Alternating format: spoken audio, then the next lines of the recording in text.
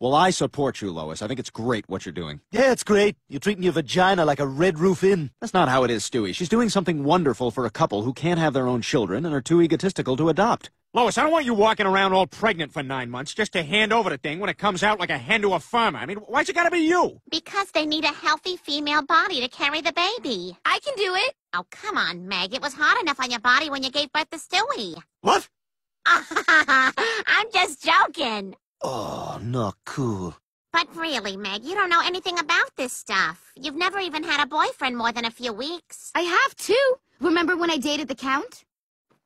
1 nipple, 2 nipples, 3 nip. Oh, hell no, I'm out of here.